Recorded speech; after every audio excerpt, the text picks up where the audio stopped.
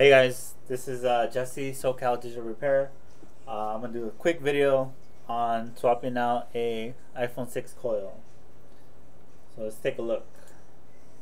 Alright, so this is an iPhone that I fixed before.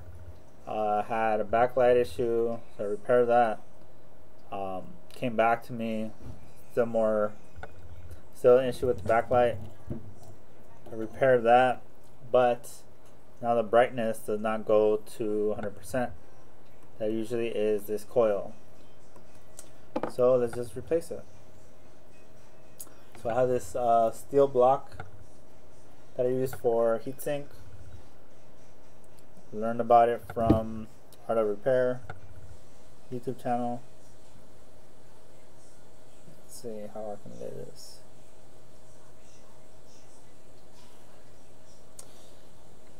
Like this.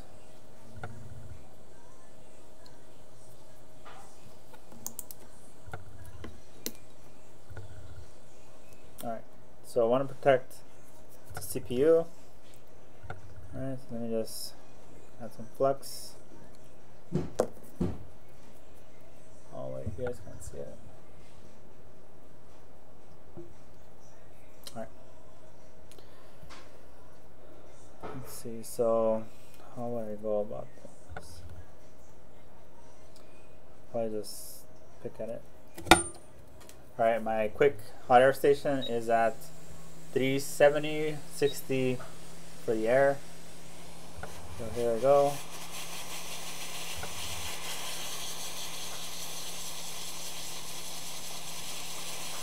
So I'm just gonna pluck it out once I see the solder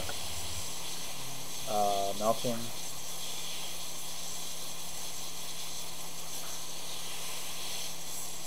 There it goes. Alright, so here's the coil. Right. Here's the new one. So this is the original style. So yeah.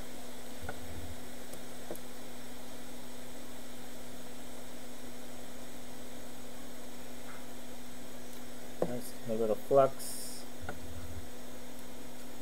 You can see the pads. For coils, there's no polarity, so you could work either way. Alright, let's do it again. So now, since this is loose, I will go in high, far away, and then slowly work my way in.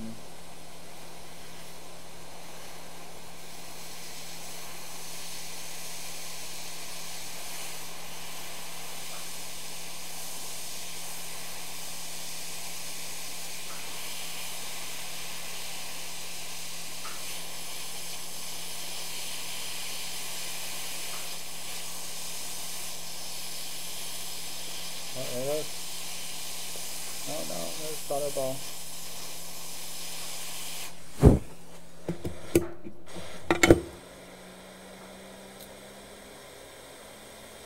Alright, it's pretty solid.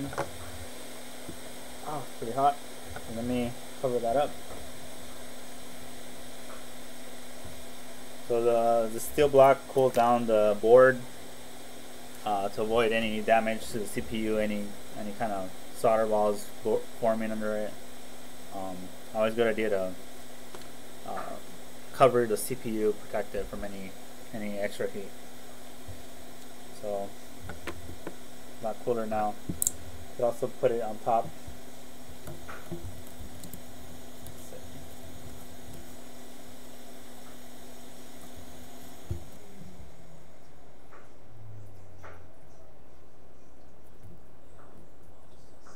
Alright, so just wait for it to, it's pretty cool now.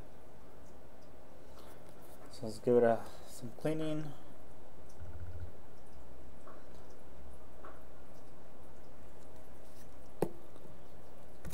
Always always soften up the toothbrush before I brush on it.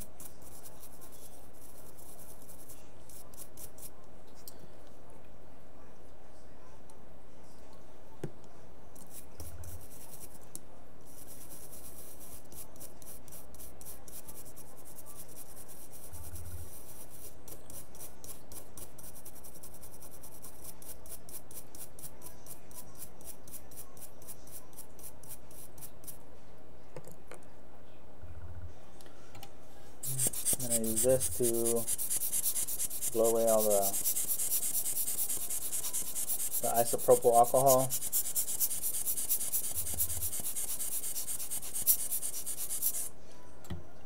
Alright, so let's see how does it look.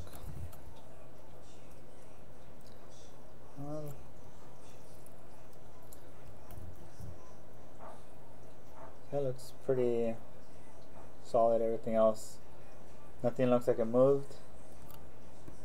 So now let's give it a test.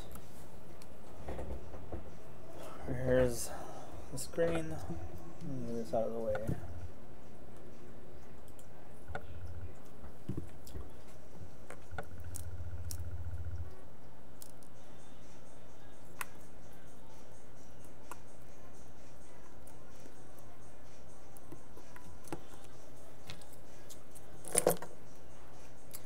So what I do is I plug in the charging port, battery, alright, then you plug into a PC and then it'll force it to start up. Oh, there you go. You see the Apple logo? Now we wait.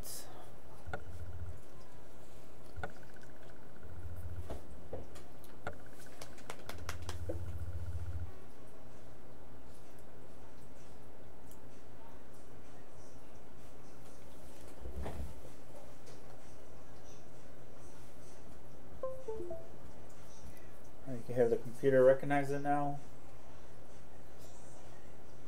Let's see what happens. Previously the screen was real dim, so although the backlight started working, it was still dim. The brightness, you would adjust it and wouldn't move. So alright, here we go, we're in.